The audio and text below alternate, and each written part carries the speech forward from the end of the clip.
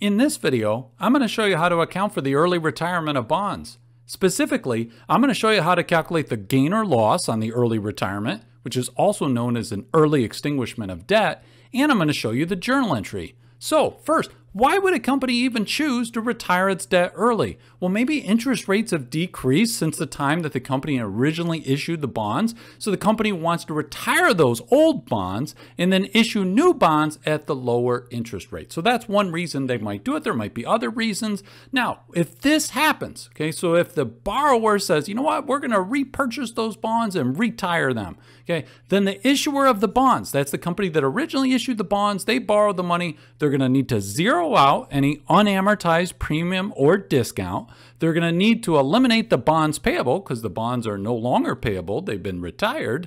They're going to reduce the cash account, assuming they paid cash to retire these bonds. And then they might have to record a gain or loss. And if they do, it's because the repurchase price, the amount that they paid to retire the bonds, differs from the carrying value, aka book value of the bonds at the time the bonds are retired. If these two amounts are not the same, then there's going to be a gain or loss, and I will show you how to calculate that. So let's jump into an example.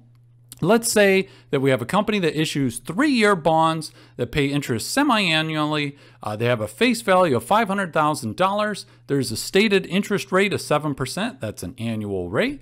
Okay, so we're going to divide that by 2 when we go to calculate our semi-annual interest payments, which happen to be $17,500 every 6 months.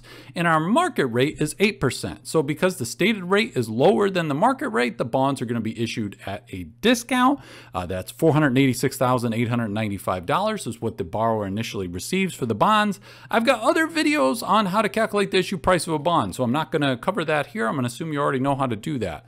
Now, what we're covering here is what if the issuer of the bonds retires the bonds before they mature. The bonds are set to mature on December 31st, 2026, but let's say on this date here, December 31st, 2024, when the carrying value of the bonds is $490,925, let's say that at this point in time, the issuer says, you know what, we are going to retire these bonds, and they pay $485,000 cash to the investors who hold the bonds. And then the question is, how do we account for that? Is there a gain? Is there a loss? What's the journal entry look like?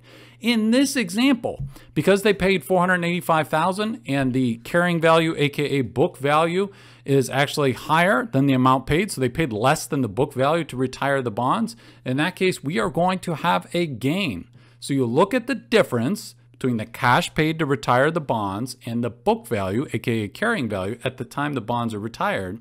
If there's a difference, you're going to have a gain or loss. And you say, well, how do I know if it's a gain or loss? Well, if the repurchase price is less than the carrying value at that time, you have a gain, which is the situation we have right here, right? We ended up paying less money than the book value to retire the bonds. So we say, okay, that's a gain. We got away with paying less money. If you had to pay more than the carrying value to retire the bonds, then the borrower, the issuer of the bonds, would record a loss.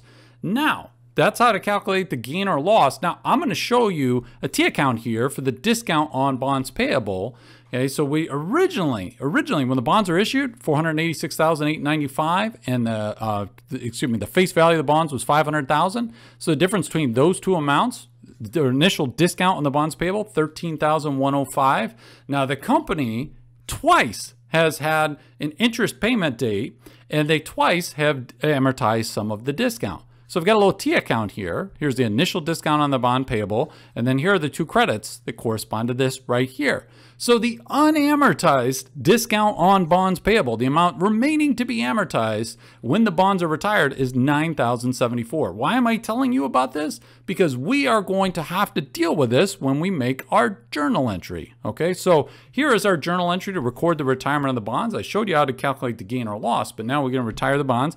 I said we reduce the bond, or we get rid of the bond payable, right? Because the company no longer owes that $500,000 face value bond payable. We're going to credit cash for $485,000. We already talked about that. They're paying cash of $485,000 to retire the bonds. And now the discount on bonds payable credited here, that is the unamortized amount. That was going to be amortized over the next few periods, but they retired the bonds early. So we need to amortize it all at once, get that off the company's balance sheet. Now, This amount right here, if you didn't know what it was, if you hadn't calculated the gain or loss, it would just be the plug to make the debits and the credits balance. Okay, so if you don't know how to calculate the gain or loss, don't worry. Now, some of you who are very astute might notice this number and this number are off by $1. It's simply due to rounding, because when I did this, I did the calculations in Excel and I left out like the cents, like if something was 73 cents or something like that. So it's just a rounding difference, so no need to get all panicked. Okay, this is the gain on the early retirement of the debt, and it's just off by $1 there due to rounding. Okay, so you can calculate the gain by saying what's the difference between the repurchase price and the carrying value at the time of the retirement, or you can just say, okay, let me just make a journal entry and then see, all right, what do I need here? Oh, I need a credit of 5,926 to make my debits equal my credits. Now, I want to show you an alternative situation. Okay, so that's how to account for that. But what if the issuer of the bonds had instead paid a different amount? What if they had paid $525,000 to retire the bonds? Okay, if they had paid $525,000, now they're paying a lot more than this amount here. So the carrying value at the time of retirement, now they're paying more. Before, we assumed they paid less, but now they're paying more than the carrying value. So there's going to be a loss instead of a gain. So I want to show you that, and I just want to show you the journal entry here. So now we still are debiting the bonds payable to get rid of it. The bonds are no longer payable. They have been retired. That is the same. We are still crediting the discount on bonds payable for $9,074 to get rid of it. So this and this are the same as what happened when there was a gain situation. What is different? The amount of cash that we're crediting. Instead of $485, we are now crediting $525,000. So because of that, to make the debits and credits balance, instead of having a credit, which is what we had last time, we had a gain, which is a credit.